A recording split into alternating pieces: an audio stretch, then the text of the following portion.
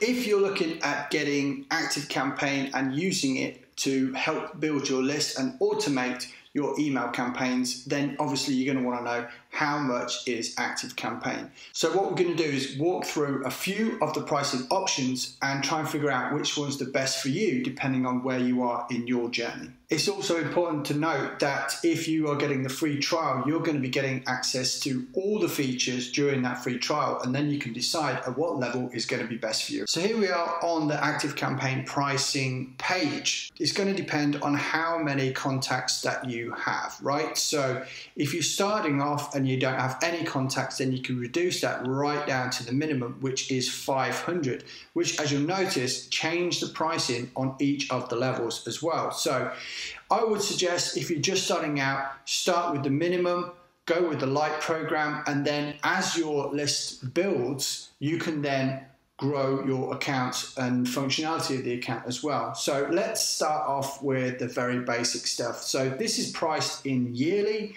but if you want to know how much it is monthly, then all you need to do is go ahead and flip this little tab just there. It's now going to bump the price up. If you do have the resources to start out with, then I would suggest going for the yearly program, simply because it's going to save you money long term. And chances are you're going to love ActiveCampaign anyway, so you might as well go for that annual fee. And at this point, I do feel I need to mention that if you want to get started with this, there is a link to a free trial right here in the description. So if you want to go ahead and get that, it doesn't actually cost you anything more, but I will say it's an affiliate link.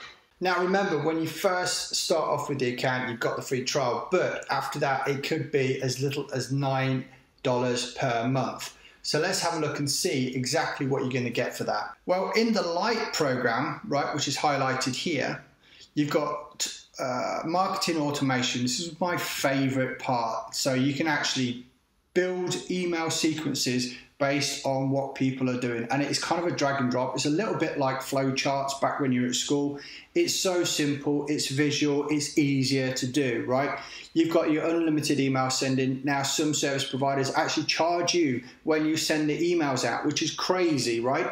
And of course the drag and drop email builder, I always find it really easy to use a previous campaign, because then if you want to put all your signatures at the bottom, it's so much easier to do.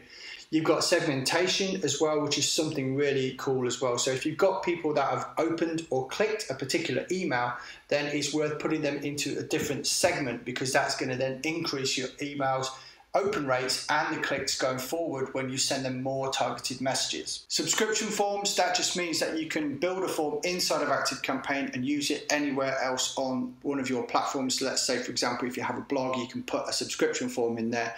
And email automation and reporting is so cool.